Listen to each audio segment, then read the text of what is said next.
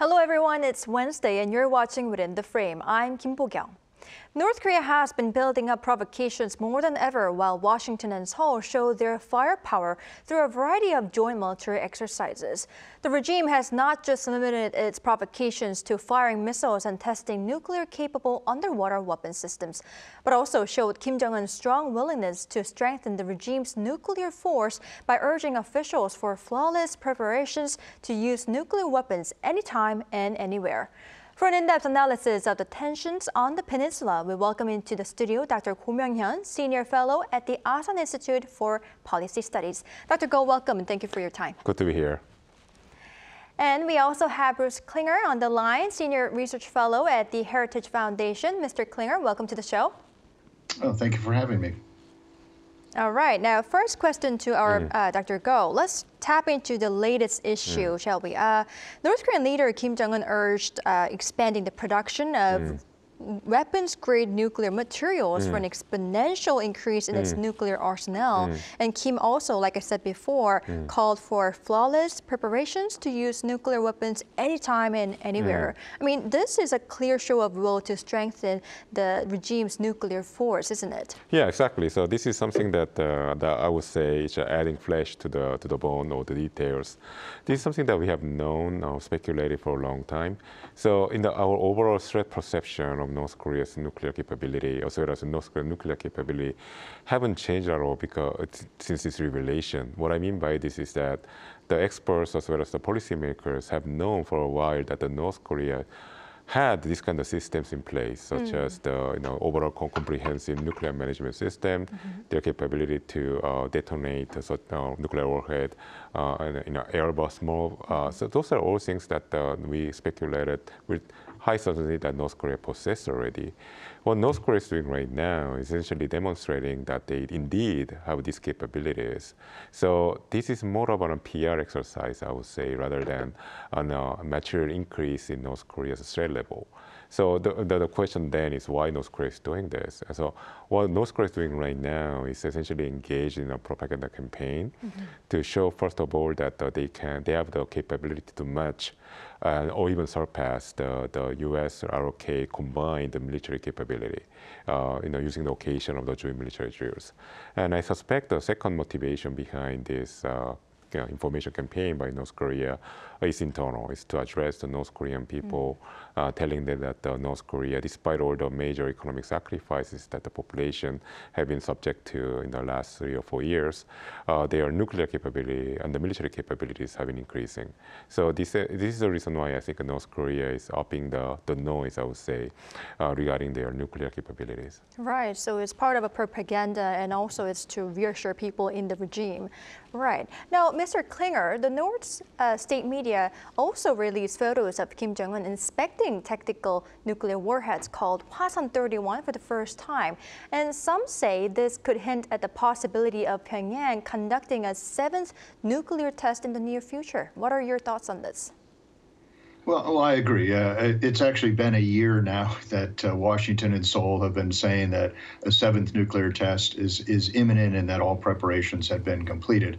But as experts have pointed out, is that North Korea first revealed through photos of the North Korean leader with nuclear weapons prior to doing previous nuclear tests. So this may be sort of the final step, preparatory step by North Korea before they do the expected 7th nuclear test. And that would be of a small tactical nuclear warhead, which they've been emphasizing in their commentary for the last 2 years or so. And all of it is a way of trying to deter the U.S. and South Korea from attacking them. Of course, we have not attacked them even when they did not have nuclear weapons. But this is North Korea's justification for developing these weapons. And I was part of a study last year by the RAND Corporation where we predicted that they could have 200 nuclear warheads by 2027. So it's all part of a way of revealing and then demonstrating their capabilities. And we've seen lots of missile launches since the collapse of the summitry with the U.S. in 2019. And then this is their way of demonstrating their nuclear capabilities. And then for the naysayers who might say, well, that hasn't proved that they actually have these new generations of tactical nuclear warheads, that's when we may start seeing, well, we might see the 7th test. Right, I see. Now, Dr. Go, North Korea fired two short-range ballistic missiles off to the East Sea on Monday, and Pyongyang said it detonated a mock nuclear warhead 500 meters above a targeted island. And what significance does this have? And this series of provocations, they are mainly due to increased dual military drills and exercises by Seoul and Washington allies, right? So that's exactly the impression that North Korea wants the international community to have. The idea that the reason why they are engaged in this kind of provocative actions, which is very threatening to the stability in the region, is due to the joint military exercises held by the United States and South Korea. And the reason why they are engaged in this communication exercise, I would say, is because North Korea's strategy is very much lies on establishing this firm equivalence between their illicit missile and nuclear development sanctioned by the United Nations for doing so, and the very much defensive nature of the joint military exercises carried out regularly by the United States and South Korea. And it's been a long-standing North Korean position that the two are equivalent, even though one is totally illegal, the other one is not. And in order to ensure that the South Korea and the United States feel compelled to suspend this very much necessary needed military exercises. And this is the China, for instance, supports this position by North Korea. That's why the Chinese have used the term dual suspension in order to advance and the negotiation with North Korea. Dual suspension meaning North Korea would suspend the testing of their missiles and even the nuclear devices in exchange for the United States and South Korea suspending the joint military drills. So this is overall a strategic signaling exercise by North Korea. And I think there's a reason why Seoul and Washington keep insisting on having these joint military drills is to essentially counter this wrong message coming from Pyongyang that the very much defensive nature of these exercises are being attacked by the North Koreans through their provocations. So I mean, this is going to be a seasonal kind of a phenomena going on every year because North Korea will insist on doing this every time the United States and South Korea have these joint military drills. But that doesn't mean that we should forget about the illegal nature of North Korean provocations. Right, right. Now, Mr. Klingner, among the recent provocations, the regime's test of an underwater nuclear attack drone took South Korea by surprise. And according to the KCNA, this underwater drone is called Hail and can stealthily go into operational waters and destroy enemy warships by creating superpower radioactive tidal waves with an explosion. Now, that's as far as I know. Could you explain to us what this really is and how threatening this could be? North Korea has said that it has tested this system dozens of times, but at least outside of government, this is really the first indication we've had of this weapon system.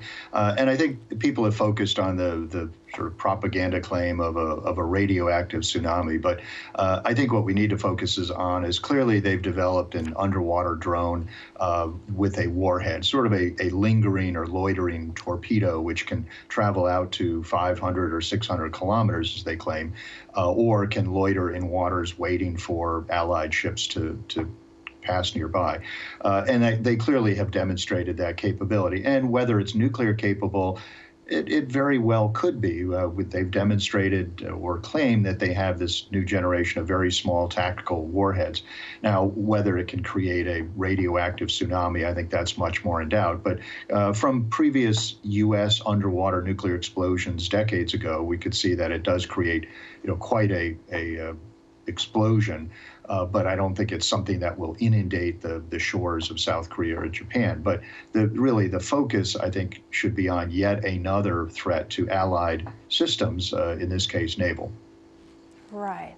Now, Dr. Go, contrary to the North's claim that the warhead accurately and successfully detonated under the sea, South Korea's Joint Chiefs of Staff said such claims are exaggerated and manipulated, like our Mr. Klingner pointed out. And not just this, there were also many other questions about whether Pyongyang had fired a KN-23 solid fuel short-range ballistic missiles from an underground silo, though this also lacked the concrete evidence. If they really are just part of deceptions, why is North Korea going to these lengths? No, it's because North Korea wants to essentially show in a very short term how capable their military and nuclear missile capabilities are, and so essentially they are engaged in deception. But I think it's more of a more bluffing by North Korea, and I think the reason why they are engaged in bluffing exercise is because North Korea is in a timetable in order to essentially compel the United States come to the negotiation table as soon as possible. We know that the North Koreans are under dire economic straits, and another political constraint they face is that they need to establish some sort of a dialogue with Washington, but then they cannot do it. They cannot start this engagement process from Pyongyang. The usual routine when it comes to North Korean diplomacy is for the outsiders to establish some sort of bridgehead and then somehow convince North Koreans to create the perception that North Koreans have no other choice but to come out for dialogue with either Seoul or Washington, as if North Koreans are doing them a favor. So this element is lacking right now. North Korea doesn't have a friendly government either in Seoul or Washington anymore. So and then they are only subject to strong deterrence measures by the two countries. So North Koreans are trying to find a way out of this conundrum. So they need to solve these immediate economic problems and also to establish some sort of engagement mechanism in Washington so that they can have some sort of like a time horizon, visibility about their nuclear strategy. Meaning, what I mean by this is that North Korea cannot go on and on carrying out provocations forever. They need to have an endpoint. An endpoint has to be a negotiation with the United States. They don't see that point right now. So in order to establish the visibility to this, they need to establish an engagement process with Washington. But clearly the Biden administration doesn't seem to be very interested in that. Right. So the only option left for North Korea is to bluff their capabilities, increase their threat level, at least the perceived threat level, so that there's some sort of an international opinion created, so that the pressures both Seoul and Washington to come to the negotiation table. The idea that the issue, the adult in the room, mainly South Korea and the United States, should essentially step up and then reach out to Pyongyang to stabilize the situation. So in order to speed up this process, North Korea has to portray themselves as dangerous and then much more threatening than they really are. Right, interesting. So North Korea is doing bluffing to put the United States back on the negotiating table. So this is more of a diplomatic instrument rather than a genuine military threat, in my view. Right, interesting.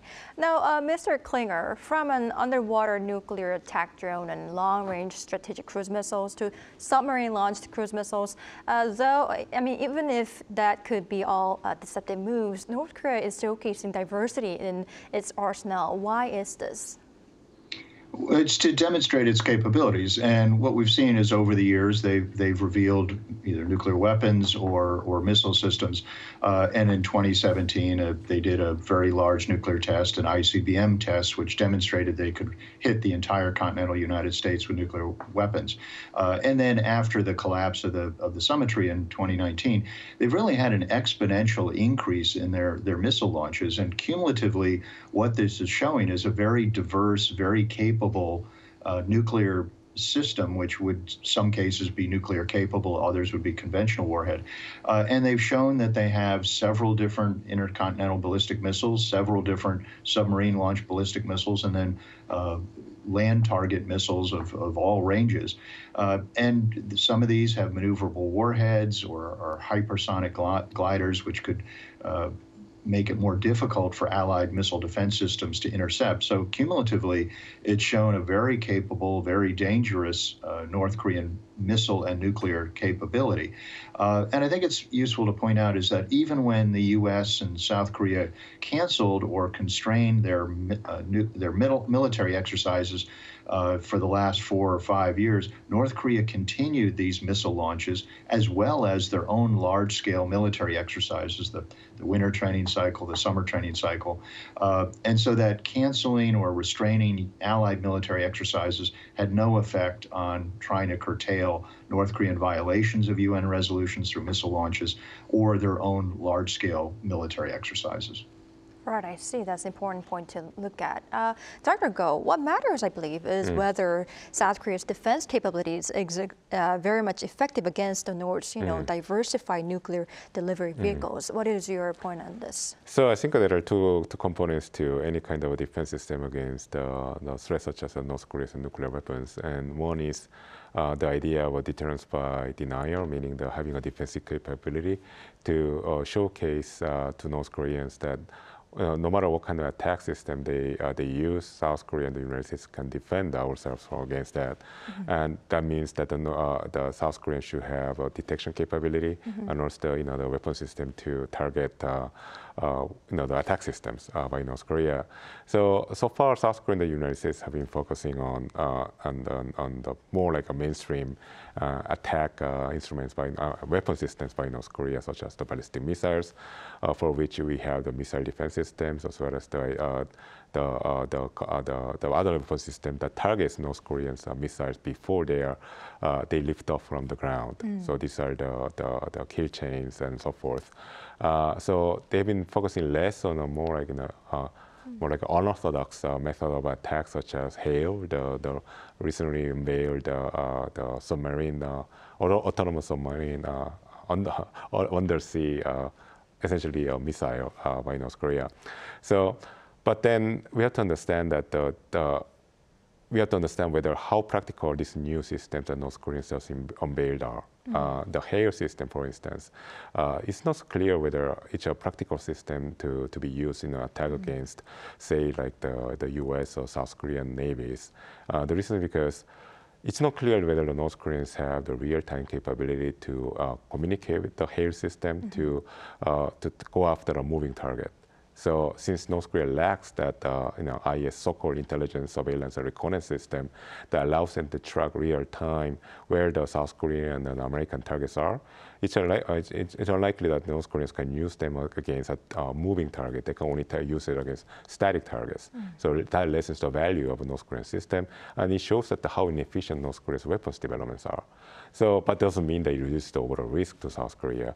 So what the second part of defense by South Korea and the United States is the idea of deterrence by punishment. It means that even if North Korea succeeds in targeting some of our military units or the civilian targets, South Korea and the United States can deploy an overwhelming force to respond against North Korean attacks. So essentially, that's the idea of going after the North Korean leadership.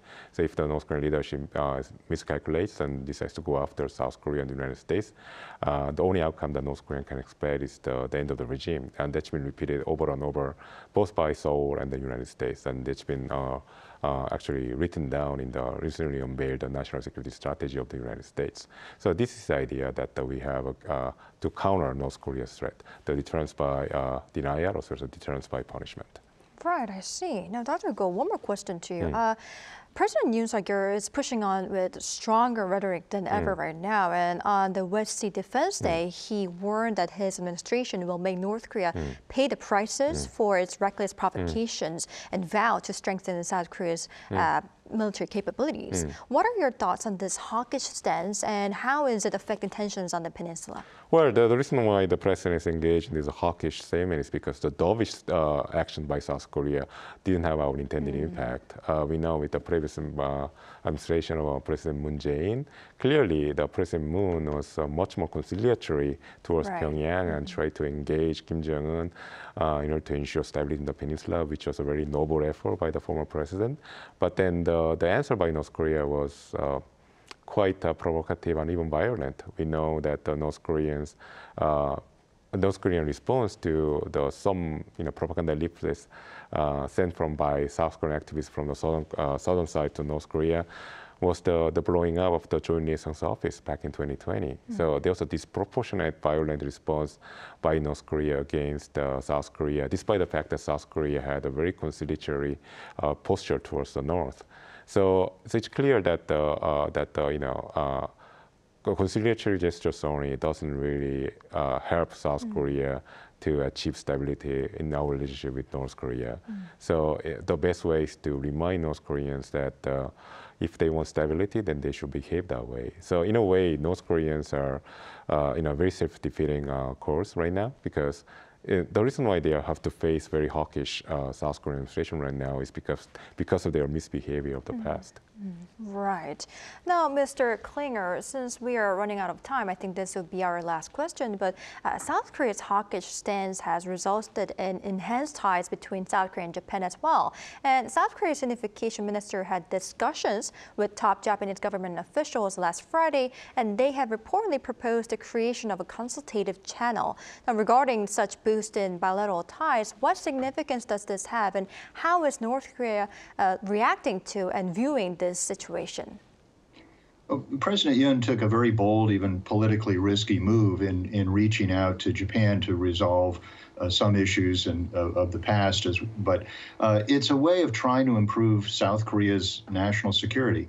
The U.S. and South Korea cannot defend the Korean Peninsula without the assistance of Japan, not only the 7 UN command rear bases that the U.S. and UN sending states would need access to, but also Japanese capabilities like missile defense, anti-submarine warfare, mine clearing, etc.